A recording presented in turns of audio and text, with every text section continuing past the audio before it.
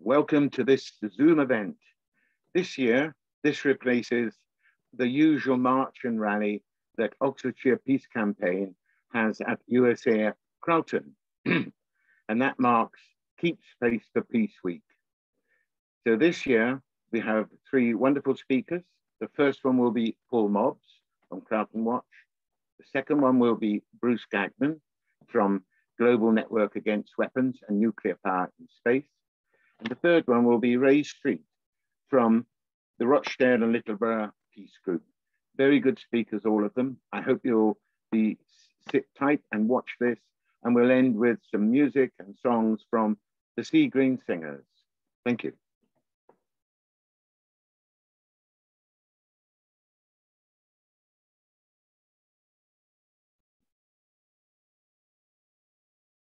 The first speaker will be Paul Mobbs. He has got a video.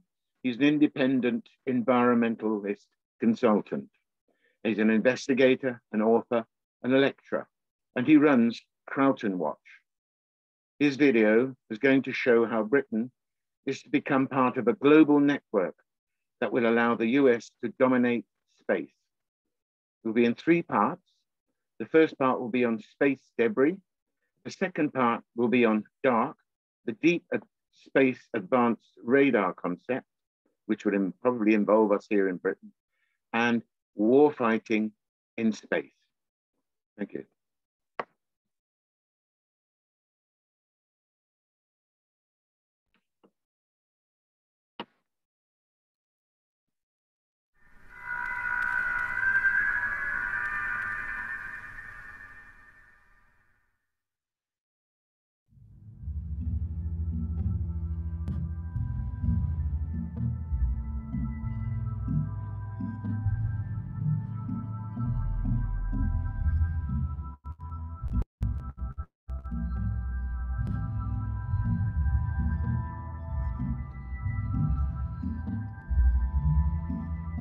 Three, two, we have ignition. The new Air Force Space Operations Directorate has achieved operating capability.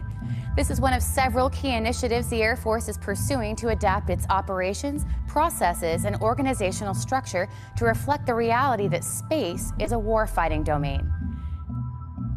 Space superiority, like air superiority, is not an American birthright. It requires vigilance and action, and ensure we gain and maintain air and space superiority.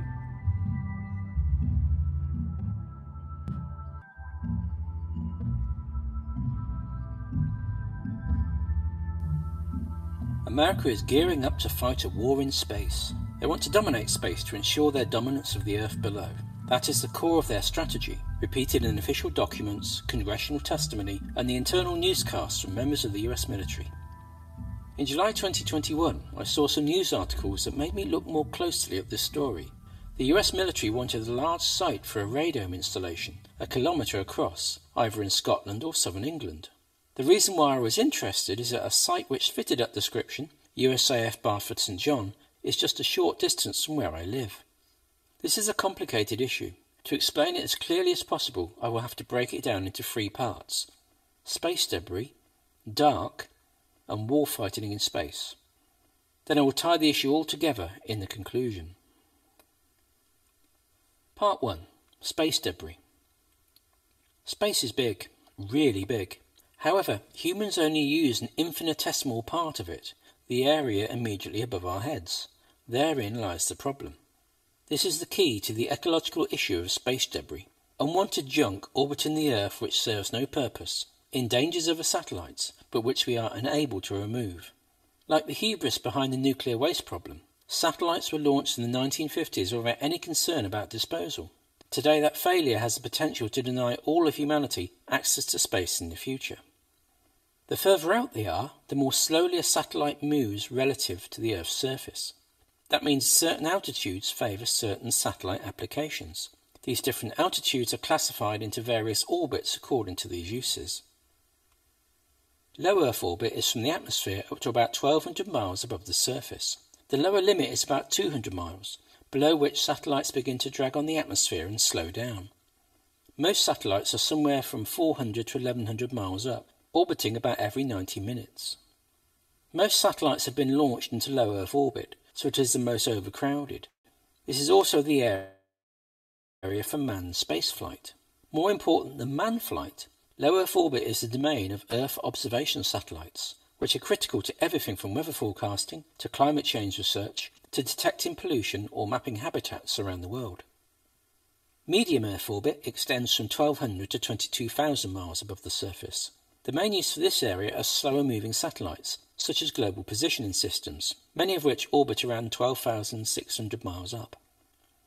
Geosynchronous Earth orbit is on the boundary between the high and medium orbits, 22,236 miles up.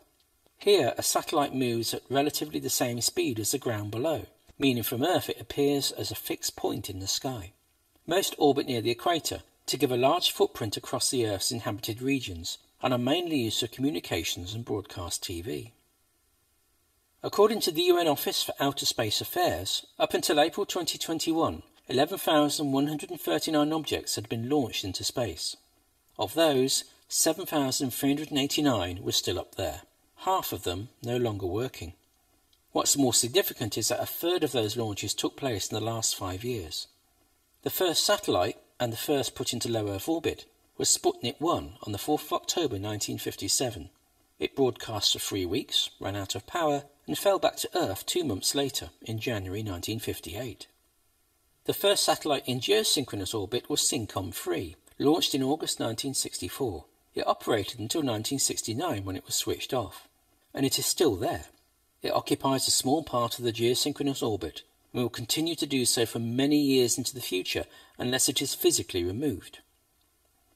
The US Space Surveillance Network brings together different elements of civilian and military space observatories to map and catalogue space debris. It also shares data with other bodies working on the issue, like the United Nations and the European Space Agency. This is the source of much of the public data on space debris. The US military's main tracking capability, adapted from ballistic missile warning systems, is based at 6 sites around the world, such as Fylingdales in England. It uses radar to track objects as small as 10 centimetres in diameter in low orbit and around 1 metre in diameter in geostationary orbit. Currently, the Space Surveillance Network is tracking over 20,000 objects or pieces of space debris larger than 10 centimetres. The Space Surveillance Network also uses NASA's Orbital Debris Program sites to detect smaller pieces of debris down to a few millimetres. These systems are currently monitoring another 900,000 pieces of space debris between 1 and 10 centimetres in size. At present, whole satellites are only a small part of this cloud of debris. There are also spent rockets and pieces that broke off satellites or were dropped by astronauts. There are estimated to be 129 million objects bigger than 1 millimetre. A millimetre may sound insignificant, but a speck of metal moving at tens of thousands of miles per hour has the energy of a bullet. At 10 centimetres, it has the energy of a large bomb. The first recorded case of a satellite being hit by a known piece of space debris was in 1995. In the worst case, one satellite may accidentally crash into another.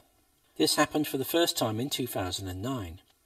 According to the European Space Agency's data, a fifth of satellite failures happened for no apparent reason. This is most likely the result of being hit by unseen pieces of space debris. That 2009 satellite collision generated over 2,000 fragments larger than 10 centimetres. The risk is that one of those will hit another satellite and create more debris, which might hit another and then another. The worst case scenario is that there will be a cascade effect, like a chain reaction, destroying most of the satellites in that orbit. This is called the Kessler syndrome, after the scientist who first calculated its probability in 1978. The probability of cascade is related to the density of satellites. The more satellites, the higher the risk, as there are more satellites to sustain the cascade effect. Today's satellite launches are rising exponentially, driven by new commercial satellite constellations in low Earth orbit, such as Elon Musk's Starlink project, with around 1,600 of the planned 42,000 satellites having been launched since February 2018. Other large constellations are planned too, by OneWeb, around 900 satellites, Boeing, around 1,600 satellites, and Amazon, around 3,200 satellites. What is required to initiate cascade is a large fragmenting event, like a satellite collision, or a satellite being destroyed by the military. Once initiated, it cannot be stopped and could be a barrier to getting into space for a number of decades, until most of the debris has cleared by falling back to Earth. Part 2. The Deep Space Advanced Radar Concept, or DARC.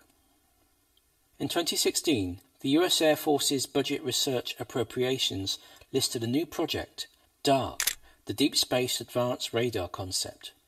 10 million was allocated in the 2017 budget, and 30 to 40 million each year from 2018 to 2021.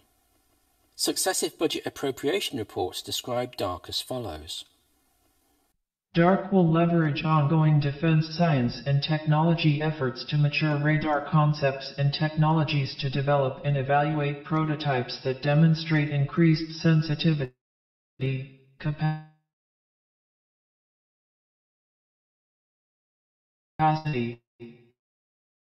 search rates, and scalability to detect, track, and maintain custody of objects in deep space orbit. The current and future space domain demands that space systems be responsive to new and changing threats, and can rapidly integrate new capabilities to make our warfighting force more resilient in a contested battle space, and ensure our space mission force is ready to defeat a thinking adversary in a complex, multi-domain battle space.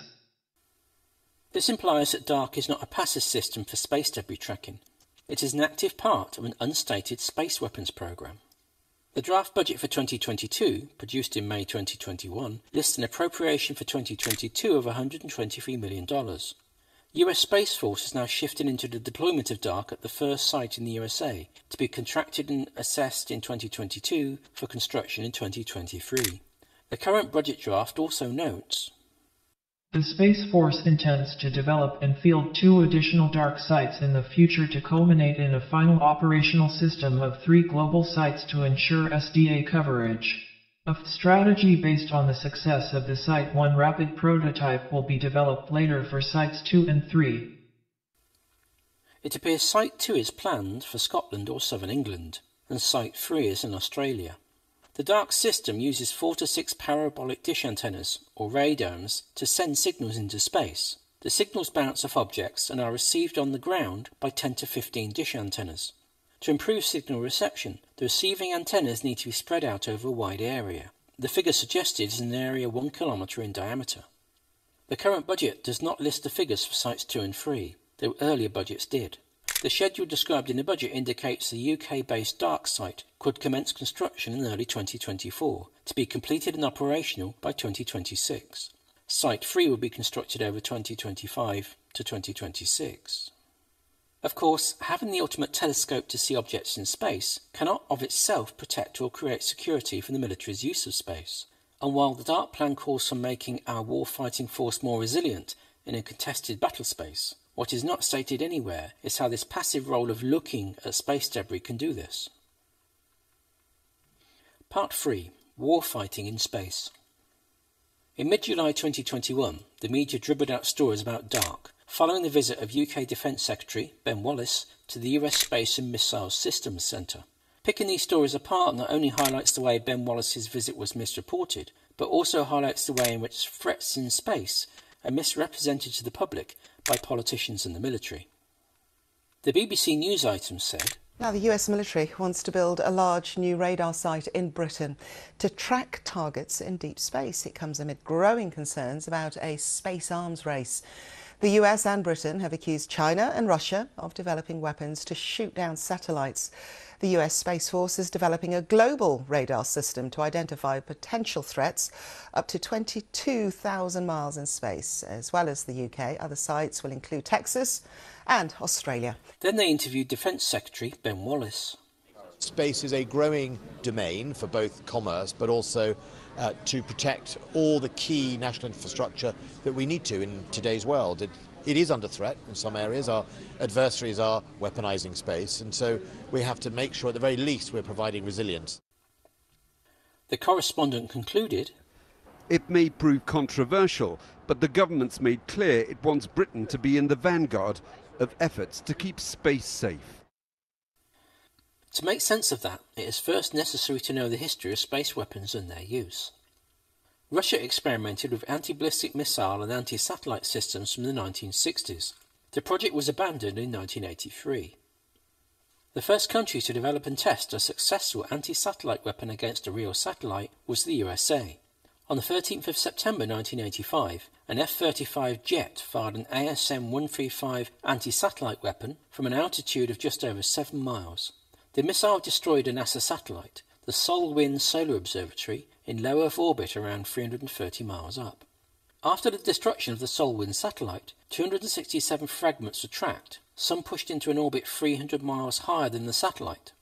Due to this relatively high orbit, the debris cloud created by the destruction of the satellite continued to orbit for another 20 years. A year later, in September 1988, the US tested another space weapons system, colliding 2 satellites together in low Earth orbit as part of its Star Wars program. Due to the concern about the amount of space debris created by the previous test, this test took place close to the atmosphere to reduce the spread of debris. China tested an anti-satellite weapon against one of its large weather satellites on the 11th of January 2007. To date, this was the largest ever single fragmentation event, generating over 3,000 pieces of debris. A year later, in February 2008, in Operation Burnt Frost, the US shot down a malfunctioning spy satellite with an anti-satellite weapon, launched from the USS Lake Erie in the Pacific Ocean. As it was nearing re-entry, most of the debris fell back to Earth.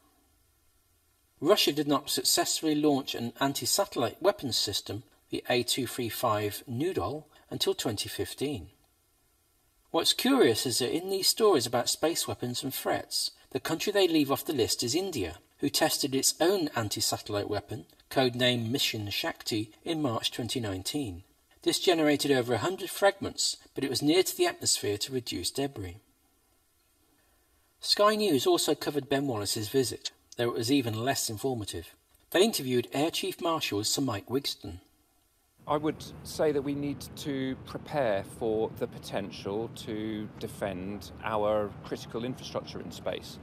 Right now, there are countries like Russia and China that are doing things, developing systems that are a threat to satellites. The Sky News reporter continued. To help counter the threat, the US is planning to build 3 radar bases that can probe deep space. They'll be able to detect objects as small as a football up to 36,000 kilometres away. Britain says it's focusing on how to defend against space weapons, not build any of its own. But space is viewed as a warfighting domain. They also interviewed Ben Wallace, who said, I don't think there would be a standalone war in space, and it wouldn't be like Star Wars and Moonraker with lasers firing all over the place. I suspect in a major conflict, space assets would be targeted. So we have to now invest and prepare today to make sure we have alternatives. Of course, how do we defend our critical infrastructure with a system which only watches? Again, as with Dark, that part of the problem seems to be omitted from the discussion. What was not stated in those news items, but which was revealed by the Express in February 2021, was that British pilots are training to use American anti-satellite weapons on British aircraft. Pilots have been selected for training missions aimed at combating Chinese and Russian military and communication satellites in times of war. Simulated exercises are set to get underway before flying training exercises take place. Training flights without missiles would see Typhoon pilots fly to 40,000 feet before embarking on a 20,000 feet vertical climb.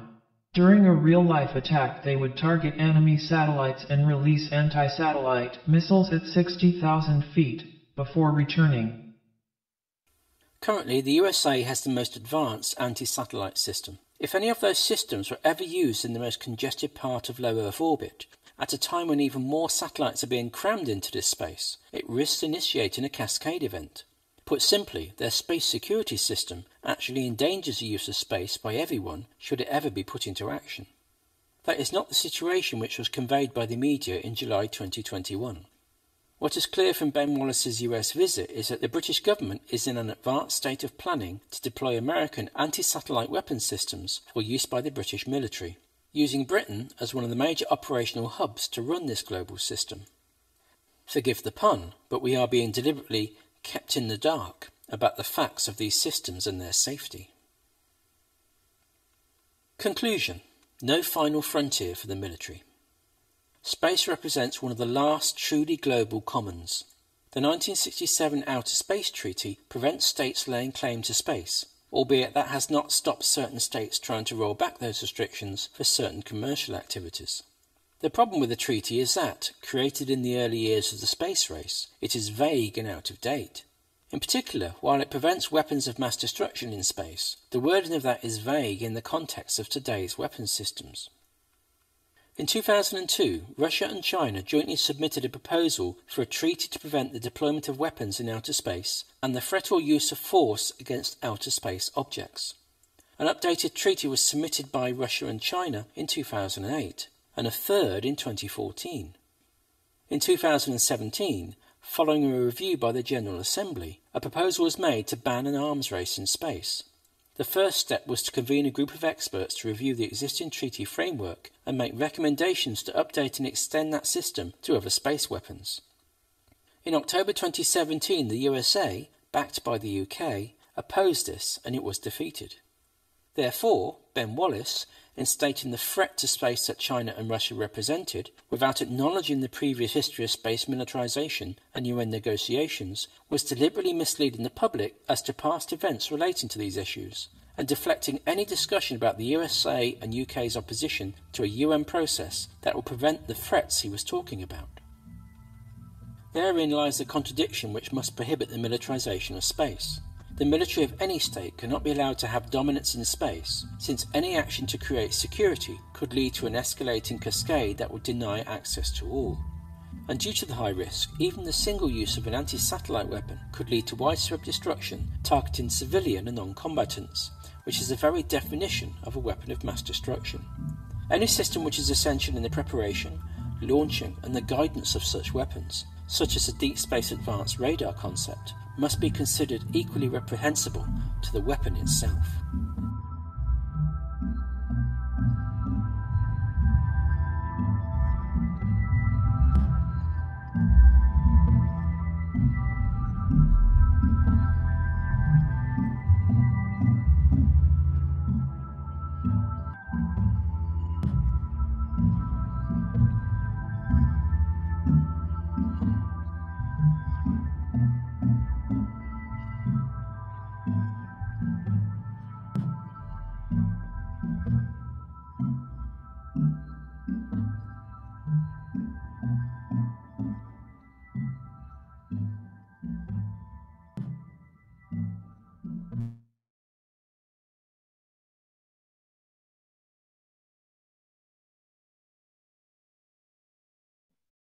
Well, that's very good work from Paul. I think it'll take a bit of time to absorb that. It would be good to get that publication so that we can do that. And there's a lot to think about there. The next speaker is Bruce Gagnon. Bruce is the coordinator of the Global Network Against Weapons and Nuclear Power in Space. Our small group, Oxfordshire Peace Campaign, is part of that. And we celebrate, mark, if you like, Keep Space for Peace Week each week under that umbrella. Bruce will have a PowerPoint presentation, and I'm sure will give us a strategic view of the militarization of space and associated things. Thank you. Thank you, Bruce. Thank you, Nigel. Thank you all very much for inviting me. I want to also say thank you very much for hosting the Global Network annual meeting in 2018 when we went to Croughton. It was a really wonderful experience for all of us to be there with all of you. So thank you for that. I've just come from this morning, a protest at Bath Iron Works here in Maine, owned by General Dynamics, where they build Navy destroyers, Aegis destroyers. They were having a christening ceremony for another new warship. They're working on 6 new destroyers there at the present moment. And it's the same kind of destroyer that in Paul's good video, he just showed a US anti-satellite test in 2008 called Burnt Frost, where the Navy Aegis destroyer launched an interceptor missile and went up and hit an old US satellite, proving that these warships could also be used as anti-satellite weapons. So that's where we were today. There's been a lot of talk recently in the industry press, the aerospace industry media, about fighting a war in space. Many US generals are saying that it's very likely we're going to have a war in space. This is really very crazy talk. You have to wonder where it comes from. This slogan here, seen on the building of the US Space Command headquarters at Peterson Air Force Base in Colorado, Master of Space, you have to wonder if it has any connection to Hitler's slogan, Deutschland über alles, Germany over all. You know, at the end of World War II, there was a program called Operation Paperclip that smuggled 1,500 former Nazi operatives into the US, seeded the entire military industrial complex with these Nazis, and 100 of them were Wernher von Braun and his rocket team that were building the V1 and V2 rockets. The picture at the top right is inside a mountain tunnel called Mittelwerk, where Jews and gypsies, French resistance fighters, communists, homosexuals, all these various prisoners of war were used to build this rocket operation for the Nazis. And then when they were brought to the US, they were sent first to New Mexico and ultimately to the Redstone Army Arsenal in Huntsville, Alabama. Today is called the Pentagon of the South. In the picture top left is Wernher von Braun with Major General Walter Dornberger, who was Hitler's liaison to the rocket team. Dornberger also came to the US under Operation Paperclip and became vice president of Bell Aerospace in New York. And in the early 1950s, he testified before the Congress of the United States saying, "Gentlemen, I didn't come to this country to lose the Third World War. I lost 2 already." And it was his idea, as he spoke to Congress, about putting orbiting battle stations in space that would allow the US to control the pathway on and off the planet, as well as the Earth below. In 1967, the Outer Space Treaty was created at the UN that, as Paul said in his video, said there were no weapons of mass destruction should be permanently stationed in space, and that the planetary bodies would be the province of all humankind. But since then, in an annual computer war game still being waged by the Space Command, they've determined that the newest weapons fall outside of the Outer Space Treaty because they're weapons of selective destruction, not weapons of mass destruction. So for example, the X-37 on the left, it's the successor to the shuttle that was retired some years ago, called the military space plane, a super drone that has stayed in orbit for a whole year at a time. And just recently it was reported that this X-37 will be able to carry anywhere between 6 to 8 nuclear weapons on board. It can fly down from orbit. And in fact, in the computer war game, it's the very first weapon that is used as the US launches a first strike attack on Russia and China, flies down from orbit, drops the attack, and then goes back up again. On the right is the latest weapon that the Space Command is saying they're going to be using to neutralize other countries' satellites, basically an electromagnetic laser beam fired into space from the ground. It's now being tested in New Mexico at Croughton Air Force Base that would be able to disable other countries' satellites.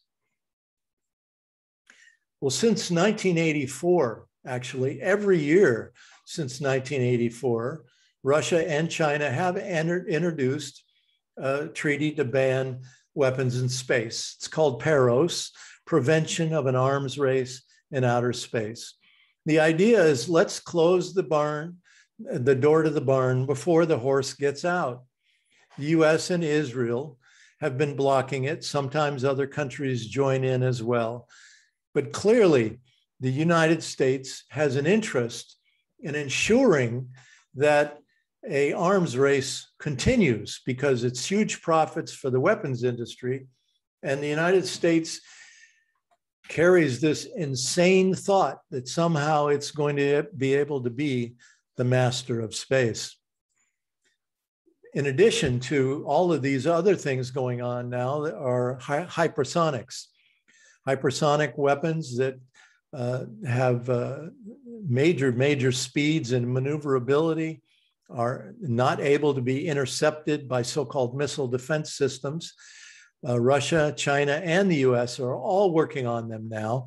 But the most frightening thing about hypersonic weapons is because of their speed, that you can't really allow humans to make decisions anymore as to whether or not to respond when you see these weapons coming forward.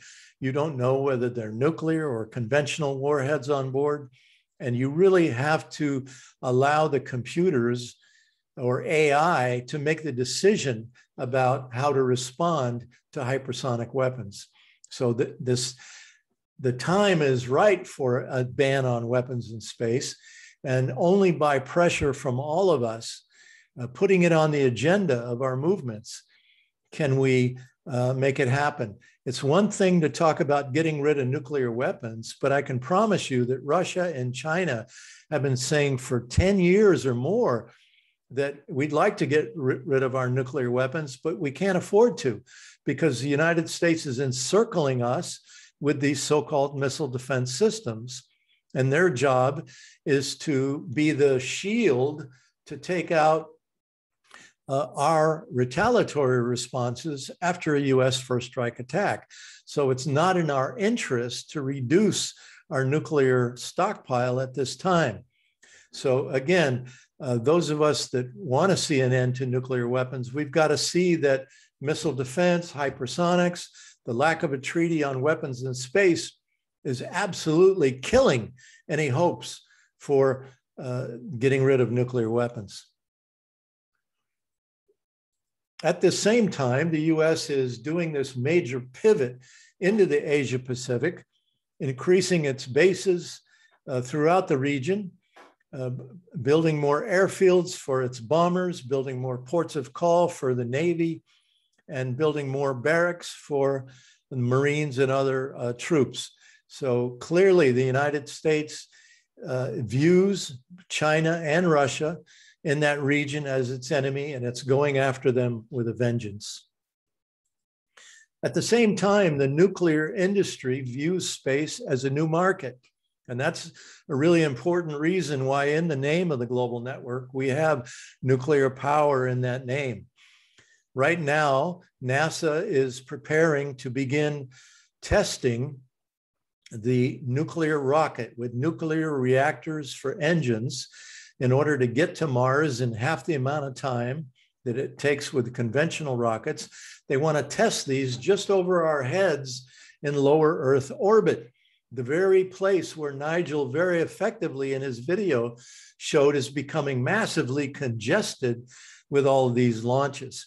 So to put nuclear reactors up there at this time in a very already congested environment that is going to be increasingly congested is pure insanity. So another issue that we have to be talking about as well. At the same time, the nuclear industry wants to have nuclear mining colonies on the Mars, on the moon, on various planetary bodies, asteroids, etc., so they can mine the sky for untold riches. They say there's magnesium and cobalt and uranium on Mars. There's helium-3 and water on the moon. There's gold on the asteroids. But the Outer Space Treaty and the Moon Treaty at the UN, again, said nobody can claim ownership of these planetary bodies. They're the province of all humankind. But when Obama was president in 2015, he signed a new law giving American corporations and rich fat cats authorization to go out and make claims on these planetary bodies, basically declaring America's opposition to the Outer Space Treaty and the Moon Treaty. And so now we see a gold rush underway. And we see, again, these rich fat cats who don't pay taxes, who get subsidies, and now increasingly are getting contracts. Elon Musk, Jeff Bezos, they're getting contracts from the newly formed Space Force to launch military satellites. So they're looking at a real bonanza in making profit in space. At the same time, we've heard everything from 50,000 to 80,000 mini satellites are going to be launched in the coming years. And come to find out, this 5G, as you know, these satellites are being launched for 5G. They say they want to have a 5G satellite over the head of every single human being on the planet Earth 24/7. You realize that's an enormous amount of satellites, but these 5G also have major military application. Because of the increased speeds under 5G, they're going to be useful for surveillance of all of us, and ultimately reconnaissance and targeting, particularly targeting, to increase the ability to hit targets on the earth below with drones and other weapon systems. So very few people are talking about 5G, and when they do, they hardly ever talk about the military applications. So when we see these satellite launches that are going forward for 5G, we've got to be talking about the implications for increased capability for the military in space.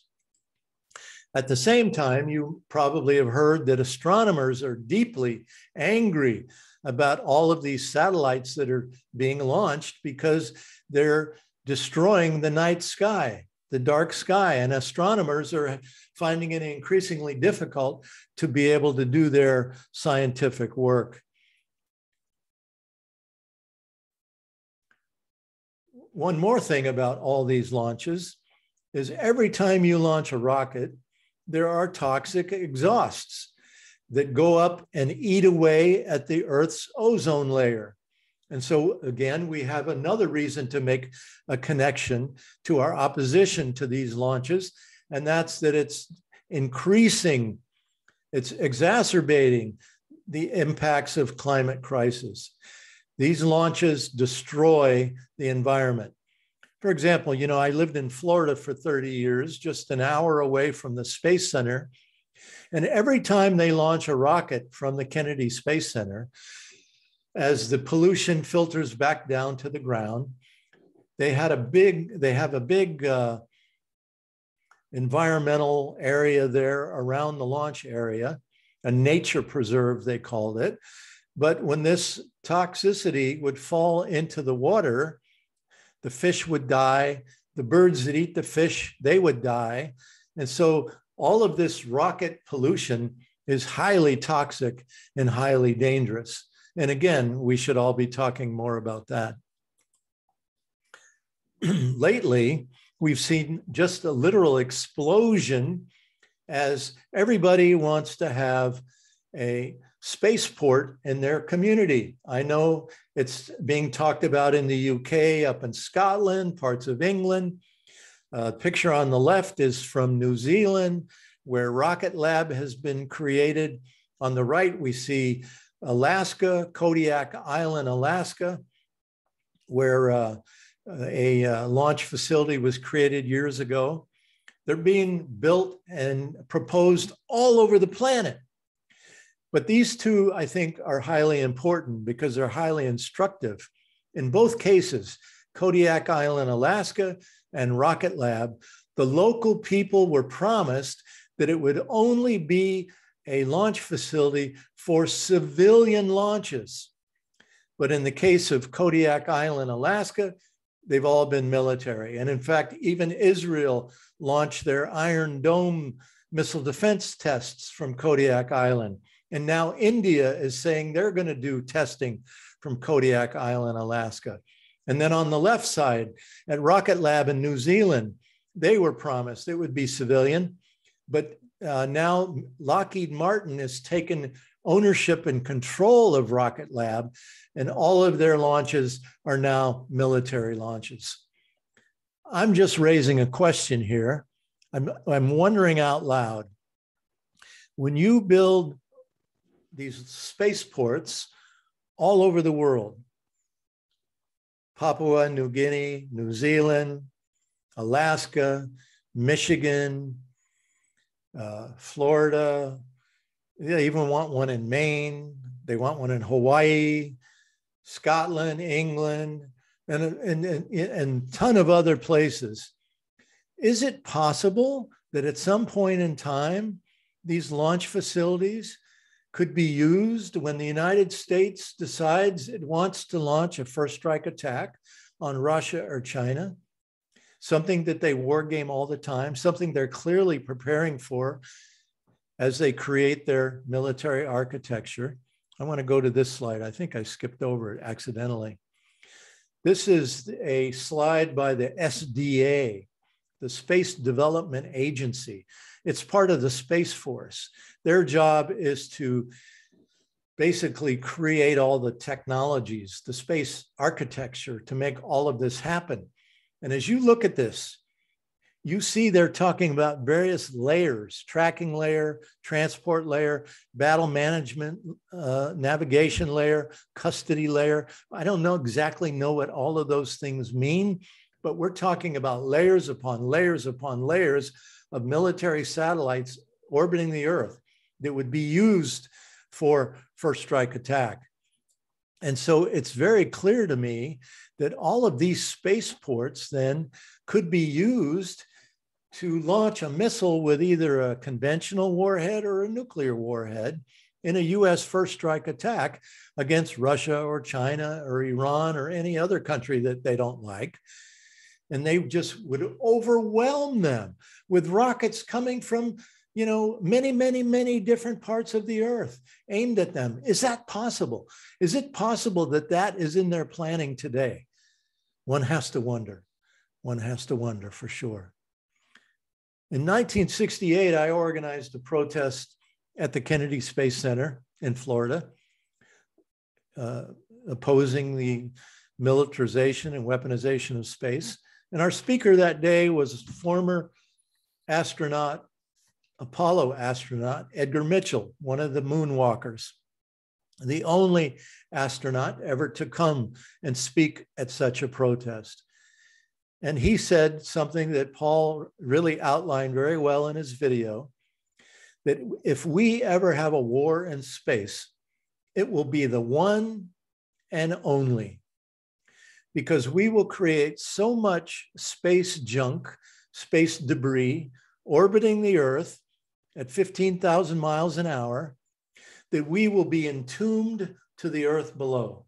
He said, we will not be able to get a rocket off the Earth through that minefield, or as he called it, a piranha-laced river. We won't be able to get through it. We will be entombed to the planet. But since that time, something else has become obvious to us, is that when you start having this cascading effect, space debris hitting more satellites, creating more space debris, having war in space, things blowing up, guess what happens back on Earth? We go dark. Everything we do on this planet today is hooked up to satellites. So it's cell phones, internet banking, ATM machines, GPS, airport air traffic control, traffic lights in cities, weather prediction, you name it. Everything we do on this planet virtually is hooked up to satellites. And when they've all been smashing into each other, life back on Earth stops. And so we have a moral and ethical need today to talk about the heavens in a way we never have before. The greedy corporations and the militarists want to take control of space for their own designs. They want to move the bad seed of war and greed and environmental degradation into the heavens. And we, dear friends, are the ones that are standing in the way. And we have to increase our numbers, increase the connections in our articulation so that we show this greater picture to the public so they begin to understand that war in space being sold to them by our governments as defensive and necessary to protect us, in fact, is just the opposite. It's going to destroy our lives. It's going to destroy life on this planet. So I say to you, number one, thank you for your good work. This is the shirt I wore today, Free the Sky, of nukes and weapons, at the protest that we had down here at Bath Iron Works, 3 blocks from where I live. Thank you for your work. You're always the first group in the world to sign up for Keep Space for Peace Week every single year. Thank you for your solidarity, your loyalty, your dedication, what this old black man I knew in Florida called stick-to-itiveness. You got stick-to-itiveness. Thank you. Thank you for that. Press on, keep going. And thank you all for listening.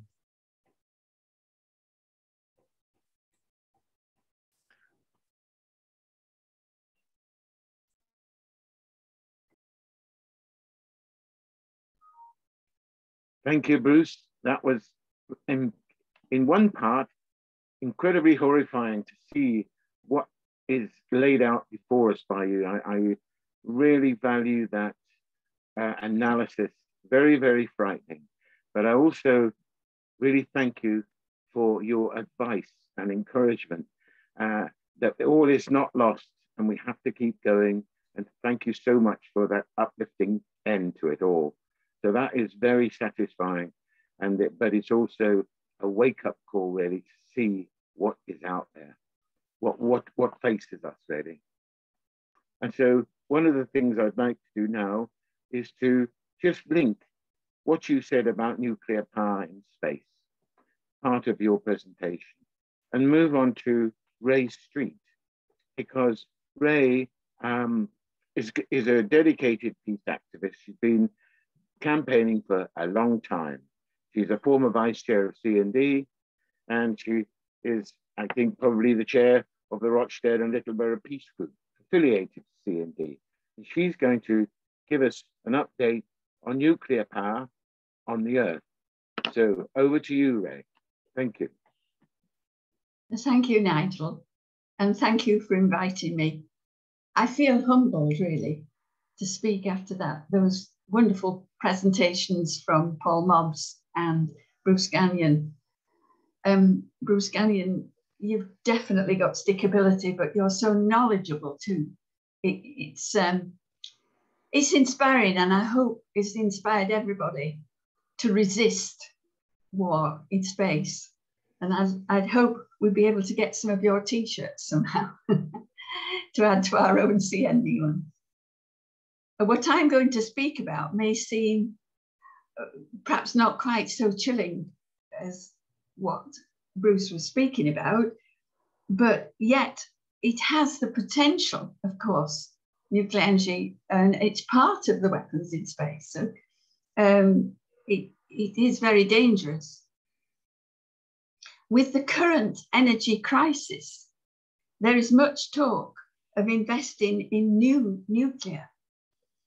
But this will not solve the immediate crisis here, as new nuclear reactors would not be in production for years. And in any case, there are a host of reasons why there should not be investment in new nuclear reactors. Indeed, CND strongly opposes nuclear energy as well as nuclear weapons. and C&D has the backing of many leading scientists. As recently as this week, the professor in energy and climate change at the University of East Anglia said that there is no longer a good case for the new 20 billion power plant on the Suffolk coast at Sizewell. He said that the offshore wind can produce power more quickly and cheaply, and new ways to store wind turbine energy means supplies could be maintained even in low winds. On the question of climate change, the proponents of nuclear power say nuclear energy is vital. That is nonsense. According to Andrew Blood, Emeritus Professor of Social Sciences at the Open University, far from being the solution to the problem of climate change, new nuclear power stations like Sizewell C and Bradwell B on the fragile and vulnerable East Coast are likely to become victims of the inevitable, imminent, and irreversible consequences of global warming. He continued, put simply, there is little justification for these huge structures in terms of need. But regardless of need, given the threat to the integrity of the sites and the risk to present and future generations and the environment, the proposals should be scrapped forthwith. On the question of jobs, which is always uppermost in the minds of the unions, renewable energy is already providing more jobs than the nuclear energy sector.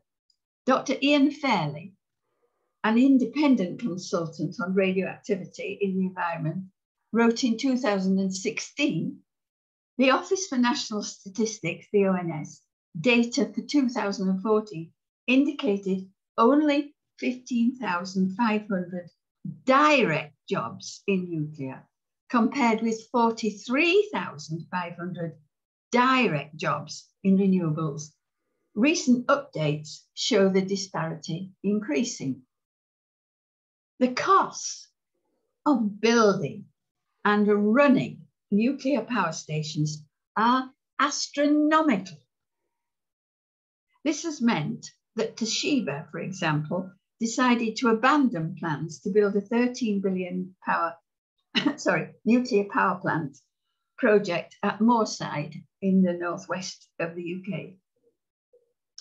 The Japanese company said in a statement, after considering the additional costs entailed in continuing to operate NuGen, Toshiba recognises that the economically rational decision is to withdraw from the project. Toshiba, which will take a 164 million hit to cancel Moorside and had already spent more than $525 million on it, had earlier tried to sell NuGen to South Korea's KEPCO, but they wouldn't have it either. It fell apart. There is also the cost, not often mentioned, of decommissioning nuclear sites. The Nuclear Decommissioning Authority most recent estimate is that it will cost £132 billion to decommission the civil nuclear sites. And the strike price, of course, for nuclear far exceeds that of electricity from offshore wind, which continues to come down in price. No one has yet found a solution to disposing of the radioactive waste produced by nuclear power stations. All that can be organised is safe storage. But where will that be found? A major part of the nuclear waste is held at Sellafield in Cumbria in the northwest, a site containing over 100 tons of the most toxic substance ever created. The government and industry want to bury the waste deep underground, which may explain the approval for the opening up of a deep coal mine near the Cumbrian coast. It is certainly difficult to see how this benefits the people of West Cumbria, which is said. The proposed coal mine is being vigorously opposed by people working to combat climate change. Why dig out coal now? With all the difficulties, is it not folly to produce more radioactive waste? Very rarely mentioned are the human costs, starting with the mining of uranium, the radioactive element which is mined and enriched for nuclear fuel. And of course, this overlaps with all the other things we've been talking about today. Through the decades, this has been mined mainly on the land of indigenous peoples across the world, from Australia, the Democratic Republic of the Congo, to the land of the Navajo in the United States. The local people have had no alternative but to be miners. In return, the miners and their families have had generations of suffering from cancers, ill health, and untimely death, and they live in poverty. Their land is desecrated. This is nuclear colonialism. Accidents can happen. The Chernobyl disaster should have been a wake-up call. A growing body of evidence supports a very grim reality that living in radioactively contaminated areas over multiple years results in harmful health aspects, especially in pregnancy. This has been well documented in Kate Brown's book, Manual for Survival. Kate Brown, who teaches environmental and nuclear history at Massachusetts Institute of Technology, spent a decade meticulously researching and uncovering the real human cost of Chernobyl. It had never been said so plainly. It was all covered up. And you still get people saying, oh, there are only few deaths at Chernobyl. We need also to think of terrorist attacks. If a suicide bomber were to attack an array of solar panels or wind structures, it might present difficulties with the electricity supply going down. But that would be nothing to compare to an attack on a nuclear reactor, which would spread radioactivity for miles, the equivalent of a nuclear warhead exploding. And it's no good saying that they're defended by police, etc., and saying it couldn't happen. Look at the attack on New York. Well, we've just been commemorating the anniversary of that. Small modular reactors, because they are small, still come with problems. They could still be attacked, there could still be accidents, and they do produce radioactive waste. If you would like to read more about this in greater detail, Dr. Ian Fairley and Pete Roche have just written a 6-page document on the SMRs and so-called advanced nuclear reactors, showing clearly that they will not tackle climate change. Finally, and this is of great import to all of us, of deep concern is the connection between nuclear power and nuclear weapons. Recent research by 2 academics, Professor Andy Sterling and research fellow Dr. Phil Johnson of the University of Sussex, have shown the interdependence of the civil and the military. Nuclear weapons manufacture needs the skills and the resource of civil nuclear power.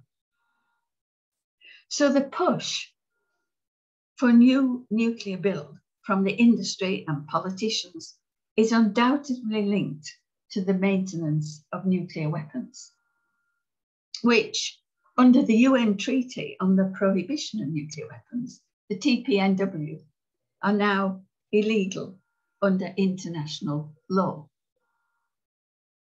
There is no case for nuclear power.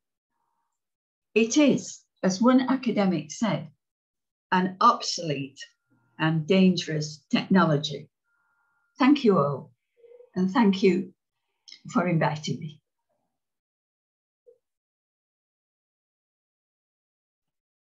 Thank you, Ray. That was another wake-up call.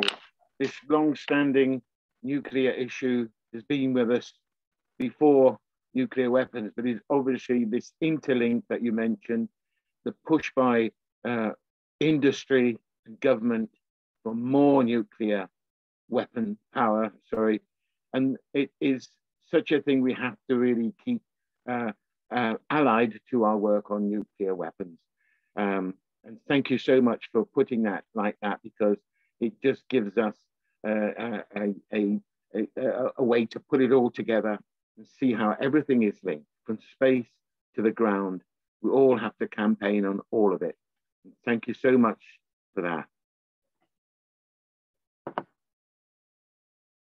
I'd like now to just ask Rob whether he would play the Sea Green Singers video. This is a group of singers who sing freedom and green songs, and they sing at events supporting peace and social justice around Oxfordshire. These are the Sea Green Singers. And so this is a video that they prepared for this particular event.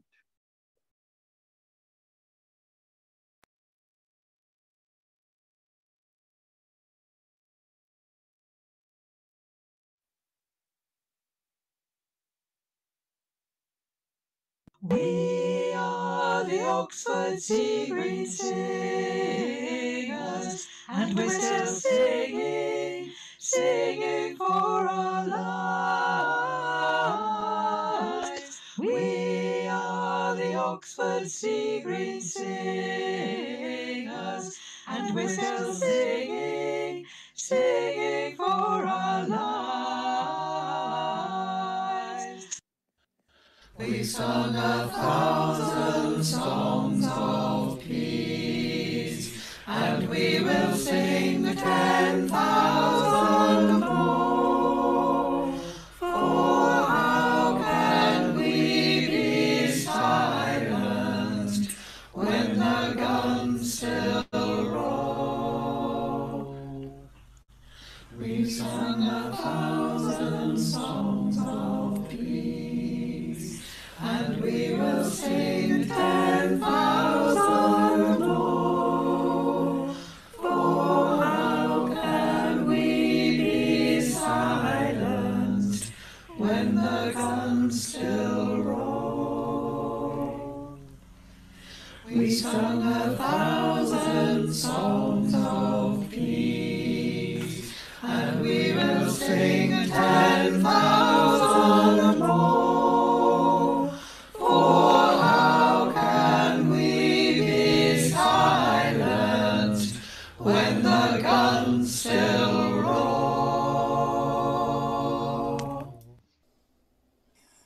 We are all under the stars, and no matter how far we are apart, we are all under the stars. The arms race is moving into space. US Space Command has publicly stated that it intends to control space in order to protect US interests. It is crucial that the movement to stop this new round in the arms race moves quickly ahead. We are all under the stars, and no matter how far we are apart, we are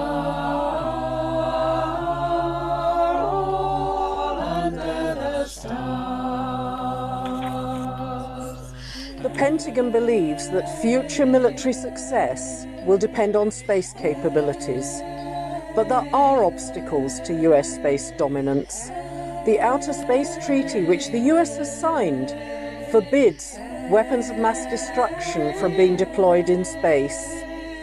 We are all under the stars, and no matter how far we are apart, we are all under the stars.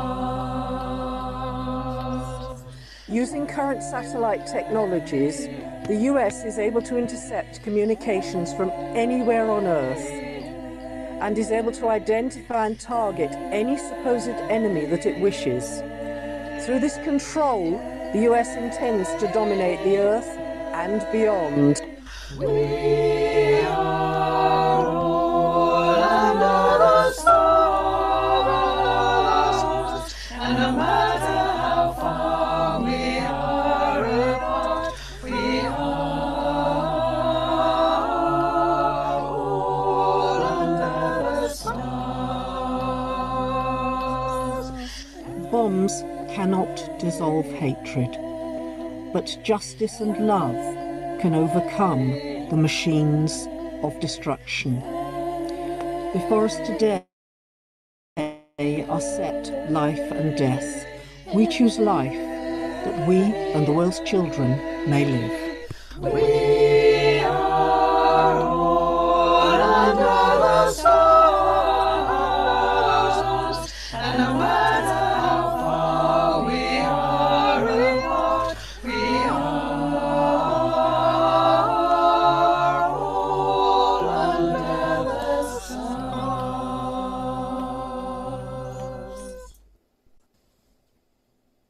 We shall go singing to the fashioning of a new world.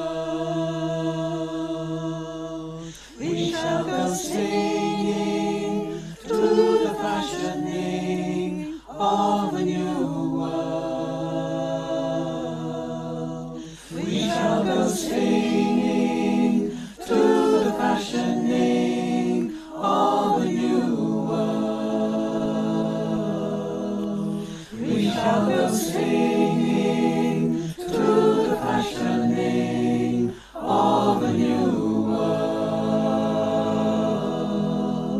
We shall go singing to the fashioning of a new world. We shall go singing to the fashioning of a new